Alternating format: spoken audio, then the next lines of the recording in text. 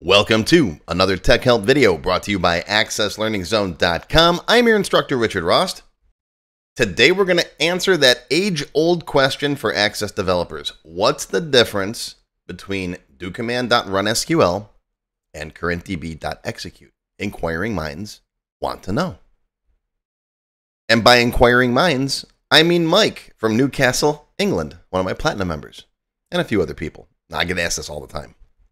Mike says, I've been following your Microsoft Access videos for years, and you used to always use RunSQL in your code, but recently I've noticed you using Execute instead. What's the difference between the two, and what should I use?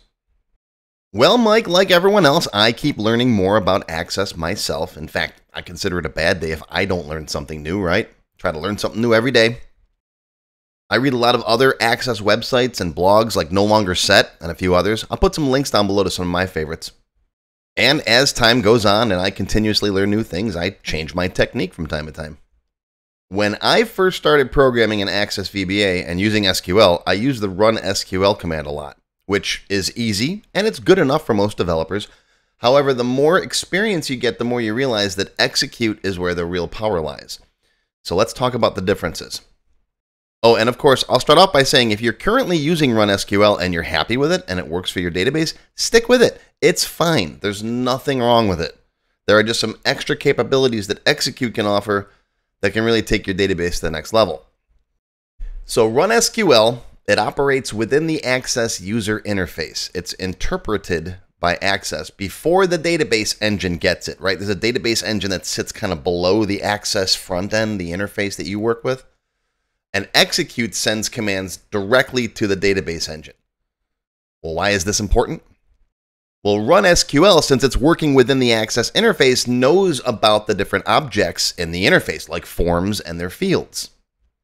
So if you format a RunSQL statement like this and put forms customer F customer ID inside the SQL statement, it can handle it.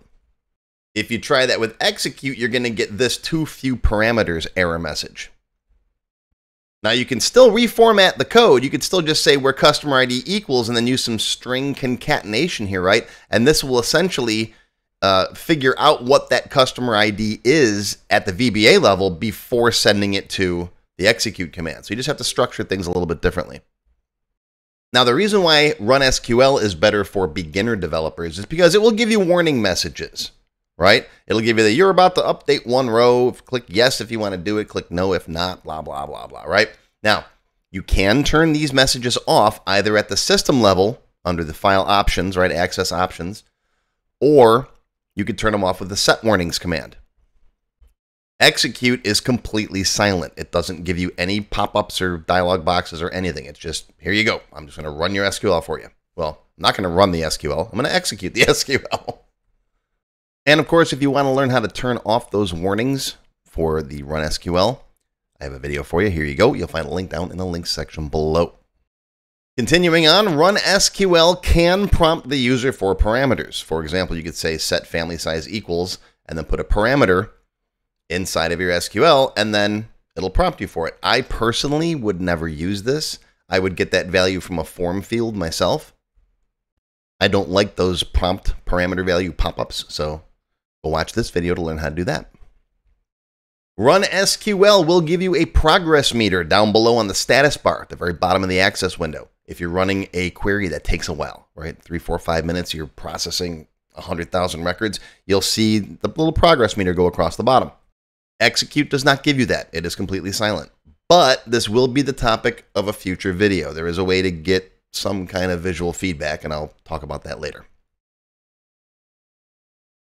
RunSQL is relatively slow, and I mean relatively slow, meaning that, for small queries with a few dozen, 100 records, we're talking milliseconds. But if you got a big query, like I mentioned before, where it takes RunSQL 2, 3, 4 minutes, Execute might crunch that down to a quarter of that time. So if you got 100,000 records to crunch through, you could be talking about the difference between 10 seconds and 2 minutes.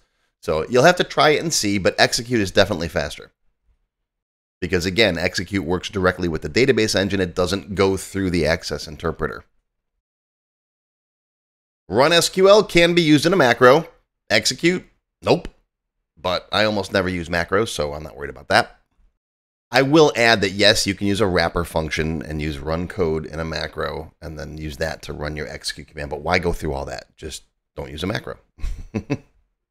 Run SQL can be canceled by the user if when they get that prompt up front that says, hey, you're about to run an action query. If they say no, it will cancel the run SQL command, but it will generate an error. You'll see it right there, operation canceled by user. So you'll have to trap that error with some error handling on your own.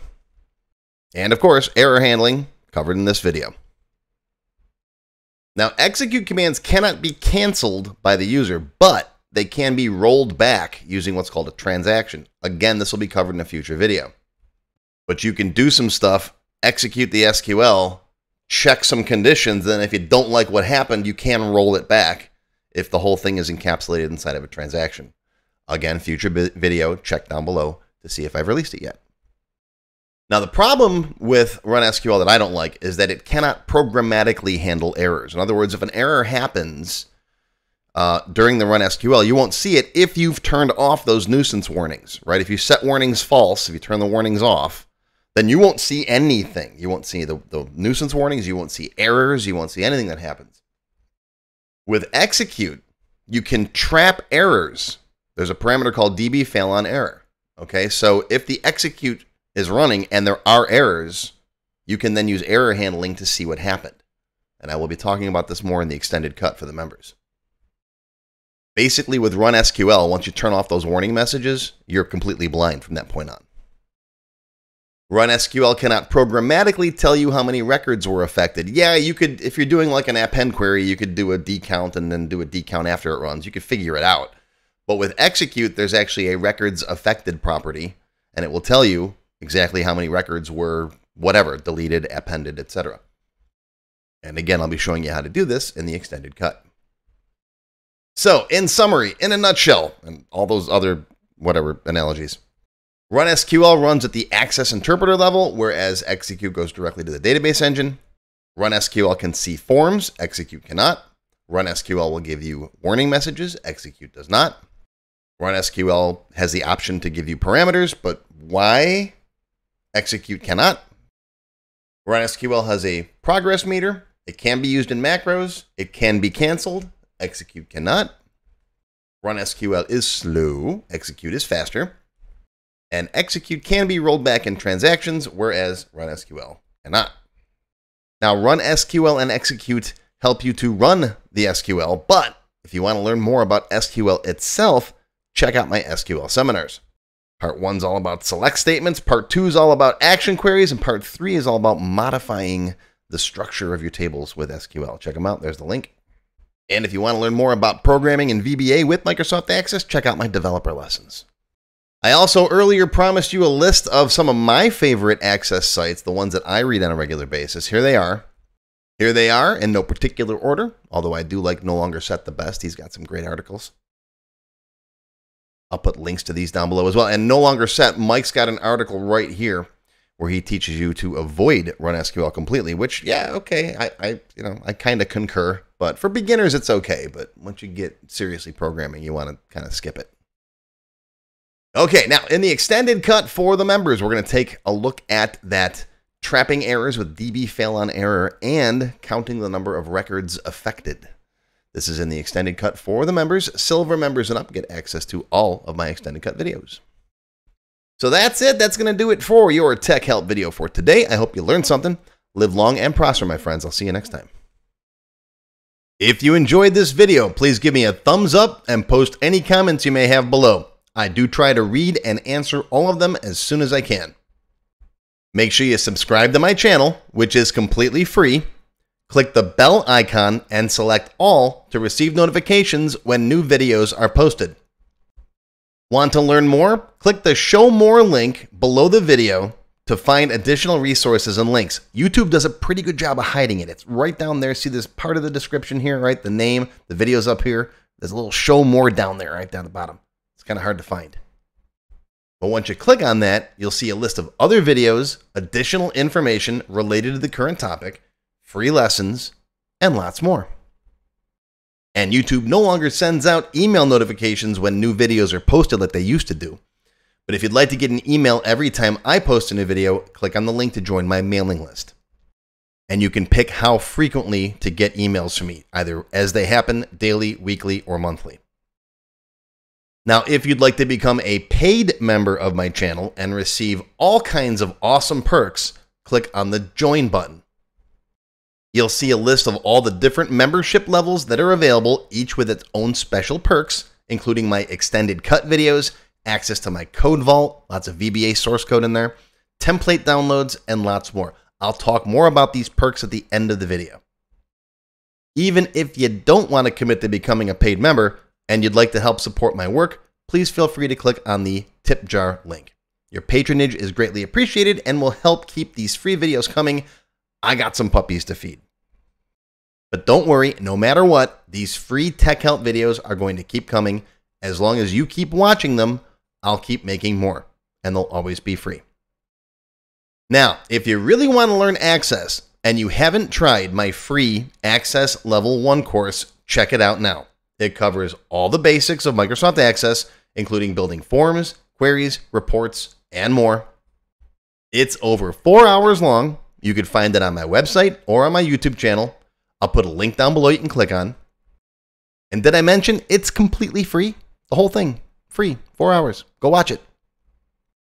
And okay, a lot of you have told me that you don't have time to sit through a 4-hour course. So I do now have a quicker Microsoft Access for Beginners video that covers all the basics faster in about 30 minutes. And no, I didn't just put the video on fast forward. But I'll put a link to this down below as well. Now, if you like level 1, level 2 is just $1. That's it, $1. And that's another whole 90-minute course. Level 2 is also free for paid members of any level, including supporters. So if you're a member, go watch level 2. It's free.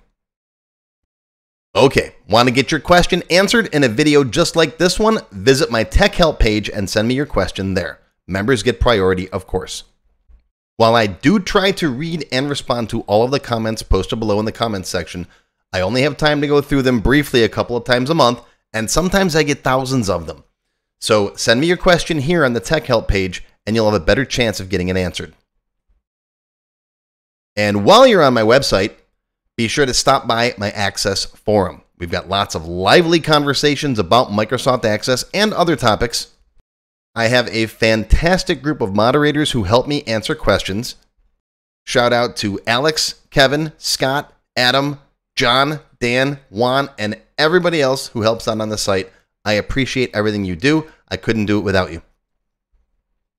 Be sure to follow my blog, find me on Twitter, and of course on YouTube. Yeah, I'm on Facebook too, but I don't like Facebook. Don't get me started. Now, let's talk more about those member perks if you do decide to join as a paid member. There are different levels: Silver, Gold, Platinum, and Diamond. Silver members and up get access to all of my extended cut tech help videos, one free beginner class every month, and some other perks.